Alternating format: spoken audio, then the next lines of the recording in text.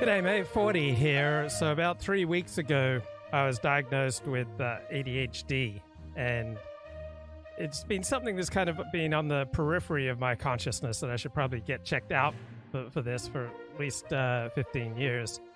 Because about 15 years ago, I met a therapist who specialized in sex addiction, and I did an interview with her. You can find that in my archives.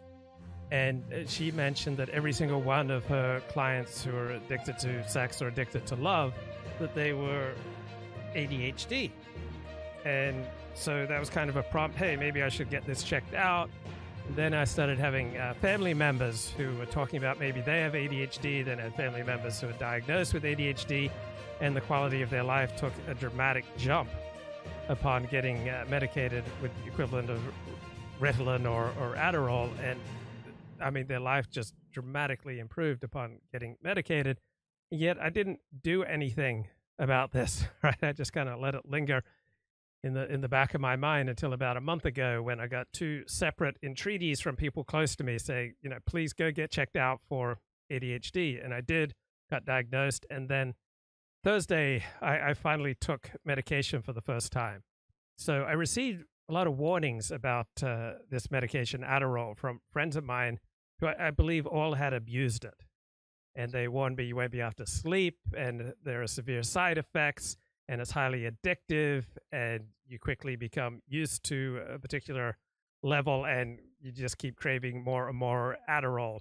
And they felt it significantly depreciated the quality of their life. So I deliberately waited until a non-work day, until Thanksgiving, till Thursday, to try my first dose. And when I took my first dose, I'm going to admit I was disappointed, because I was hoping for a burst of energy. I was hoping for a burst of euphoria. I was hoping for a burst of confidence.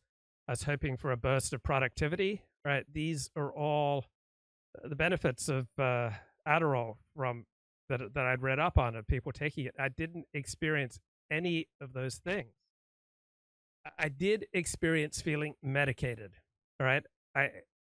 I did not feel normal. It wasn't heinous, right? But I just felt like I was drugged. I went ahead and took my Adderall as prescribed. So I have no history with abusing prescription medication. For several years, I took lithium.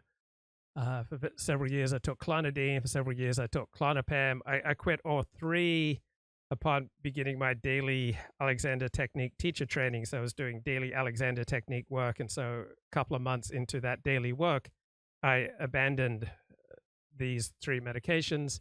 I've also taken prescription modafinil. And at no time with any of my prescription medications have I abused them, taken them for a non-prescriptive purpose or at a non-prescribed amount. So all my friends who warned me about the dangers of Adderall, these were all people who had abused their prescription for Adderall and taken it at much higher rates than was prescribed. So does my modafinil get jealous of my Adderall? So when I went on Adderall, I quit the modafinil. So some people take it in combination, but not with a prescription, all right? There's no prescribed use, to the best of my knowledge, for both modafinil and Adderall. Now, it's been 4 days since I've begun my twice daily 5 milligrams at a time Adderall routine. And here are the differences that I note. So I notice that when I read now, I have no desire to listen to music at the same time. So usually when I'd sit down and read a book, I would often have music playing in the background. So I think I'm a little bit more predisposed towards focus, and I don't need quite as much stimulation. So that's one difference. Another difference I noticed is that I've started doing a lot more cleaning. So I vacuumed my room for the first time in 10 weeks. I went around my place just vacuuming and dusting and cleaning. So a lot more cleaning than is normal for me. And I'd say I'm about average for heterosexual male, right? I've not usually been described as a slob. I'm not super neat. I'm not super dirty. I'm kind of average for a heterosexual male, but noticed myself doing more cleaning. And also, I started taking care of some routine tasks that I just let lapse. And of course, I can't definitively state to you, well, this is a direct result of my Adderall, but I think there might be a connection. So, for example, I had fluorescent light bulbs here in this room that would emit a low hum. And I just finally got sick of that low hum, and I Googled it and read that, yeah, with fluorescent light bulbs, having a low hum is very common. So I just removed my fluorescent light bulbs with the hum and put in like regular light bulbs without a hum. And that's an improvement in the quality of my life. There's not this low-level hum going on in the background. I also ordered 2 pairs of new jeans and became prepared to throw away 2 pairs of old jeans that have some very minor little holes towards the bottom of my legs. But I'd allowed myself to, wear these old jeans with, little holes at the bottom of the leg. And so I finally just took care of that. So that's a difference. Now, I've kind of gone through my life verbally impulsive, just blurting out inappropriate things. And this has wreaked havoc on my life, but not just on my life, but on the lives of people close to me. And it's not just me, other people in my family also have this habit of just blurting out inappropriate things. And this would leave me with kind of a doomy, gloomy fear kind of in the back of my psyche that whenever I get close to someone, I will inevitably disappoint and hurt them because of this tendency I have to just blurt out things. And I've also led my life knowing that I can't trust myself, that I will inevitably blurt out things that are inappropriate that will cost me friendships, status, jobs, all sorts of things that are important to me. And I have this habit that I haven't been able to overcome. And yeah, there's just kind of a low level dread. So let me get my act together here. Hamas has released 14 more Israeli hostages today, the 3rd day of the Mideast ceasefire, and no word on the American hostages that the White House had believed could be included today. Since Bibi Netanyahu's war cabinet accepted the deal under enormous pressure, Hamas has now released 40 Israeli hostages in exchange for the ceasefire and the release of 150 Palestinian prisoners. And of course, we're very happy for those released and their anguished families. Netanyahu stressed the war will continue. And assure that the day after Hamas, there will be no threat to Israel. I don't trust Hamas to do anything right. I only trust Hamas to respond to pressure. Let's stop right there. The media should not fall into the Hamas propaganda trap that this is some grand humanitarian gesture blessed by God. They kidnapped the Israelis as a bargaining chip. The Hamas terrorists seizing 240 hostages, most of them civilian families, including very elderly people and very young infants. Think about how barbaric that is. Look at that, a 2-year-old, an 85-year-old among those released Friday. Here's Ohad Mander, 9 years old, being released, being reunited with his father. And Hamas, which held up yesterday's hostage release for hours, will use the ceasefire to reset its military and put its fighters in a better position to kill more Israelis. Netanyahu, who also came under pressure from President Biden, says after the pause, he'll resume the military campaign to topple Hamas, which, don't forget, started this war with its brutal massacre on October 7th. I'm Howard Kurtz, and this is Media Buzz. I had a free press. Thanks, Howie. And good point in the chat. It's been the only topic on Fox for the last month and a half. Yeah, Fox has just been resolutely pro-Israel to a greater extent than I believe it ever has been before.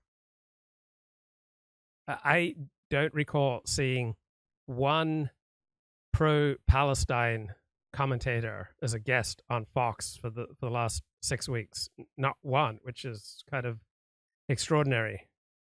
And the chat complains, no coverage about what's going on in Ireland. Yeah, I know that there was a stabbing and then a bunch of riots blamed on the far right. Do you notice that you often hear invocations of the far right in the news media, but very rarely do you hear any mention of the far left. I just went into Google News, put in far right, something like 150,000 mentions, put in far left, something like 50,000 mentions. So a 3-to-1 ratio is a much lower ratio than what I expected. But anyway, getting back to my fourth day on Adderall, like carrying with you a fear of your own impulsivity and the both self-destructiveness of this trait and the harm that it inevitably does to other people, it's not a happy thing walking around with it. And I may be reading too much into my 2 5-milligram pills a day of Adderall, but I feel like this fear has been lightened, and I feel like this impulse is diminished compared to what it was prior to going on Adderall. I think I have more of an ability to wrestle with the mundane and non-exciting details of life that are, you know, essentially part of being an adult. So I'm kind of excited about what my life might look like under Adderall, but I'm going to receive feedback from people close to me. I'd be glad if I can go through my life without causing, you know, unnecessary pain to other people. I'd be glad if I can start paying more attention to mundane details that I used to just skip out on. I've caused myself tremendous damage by failing to keep track of important paperwork, failing to appropriately fill out paperwork. I've just caused myself thousands upon thousands of dollars worth of damage and just untold amounts of aggravation because I did not pay attention to non-exciting details. I think I might be a little better at this. So in 12-step programs, we often say there's no non-spiritual solution to a spiritual problem, but at the same time, there may be all sorts of non-spiritual problems, such as ADHD, to which there is no spiritual solution. So I do believe we live in a postmodern world where no single narrative is sufficient to make life coherent, not the spiritual narrative, not the scientific narrative, right? Spirituality is not enough. Science is not enough. Religion is not enough. Medicine and psychology are not enough.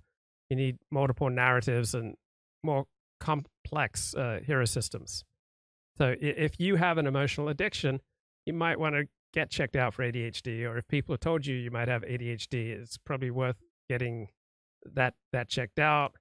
Also worth getting an overnight sleep test, right? It's really hard to improve your life when you are compulsively acting out in some way where you can't trust yourself to act in your own best interest and when you're not getting adequate sleep. So I went on modafinil in June of 2013. I had a prescription and it mildly helped me with my ADHD symptoms. I feel like I'm getting more help for my ADHD symptoms now by substituting Adderall for modafinil. Now, I'd love to get a more dramatic boost to my life by trying a higher dose of Adderall, but I'm grateful to miss out on the negative side effects with the just low 10 milligrams total a day dose. So I might just hang out here a while. Excitement can wait. So I noticed Bernard said on Twitter, how can you really appreciate the good days, your good health, your good company, without the bad days, bad health, bad company? You take things for granted if you don't get the bad experiences. Well, no matter how much you improve your life, you will always have bad experiences and you'll always take things for granted. There's no magic pass for leaving the human condition. Now, I have no history with abusing prescription medication. Many people do have a history, and I notice that those who are the most hostile to me trying Adderall are people with a history of abusing prescription medication. So some people, you know, abuse alcohol, some people abuse drugs, some people abuse, you know, dissident right material, some people abuse gambling. So I had to quit gambling in my senior year of high school because I ended up as my high school's bookie owing one acquaintance of mine about $1,400, and I realized, hey, this is way out of control. On the other hand, about 20 years ago, I was able to gamble without, you know, much problem when someone else gave me the money to do it. All right, someone wanted to go play the slot machines, wanted me to come with her, said, no, I can't do it. I'm a gambling addict. She says, I'll give you $20. So I went, I gambled $20 on the slot machines with her money, and then I was able to walk away and quit.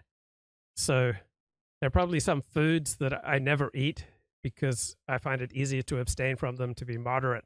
So we have to know ourselves, know what things that we can indulge in without going nuts, and which things we can't participate in at all. So let's get a little bit more here at Media Buzz. Murdering more than 1,300 people, and what's going on today in this hostage release? It's just beyond fathomable. We'll go to Israel shortly for a live report, but joining us now to analyze the coverage in Grand Rapids, Michigan, Robbie Suave.